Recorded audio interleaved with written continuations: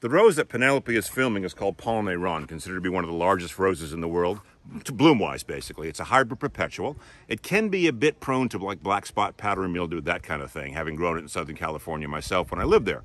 So here's the thing you understand about fungus and diseases. Two ways. You have eradicants and you have preventatives.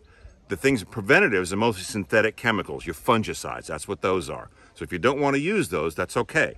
But once the disease shows up, then you want to find an eradicant, because a preventative will not be an eradicant, okay? So a preventative can be something, a copper-based spray. Safers makes a really good one, comes in a Windex bottle, very easy to squirt on. You've heard about baking soda and milk. That's also an eradicant. So think about it that way. So you can deal with the disease beforehand. That's going to be synthetic chemicals. Some of you choose to do it. That's fine. And some of you choose not to, like myself. That's fine as well. But after it shows up, you want to go to your eradicants, and a copper-based is a great way to go.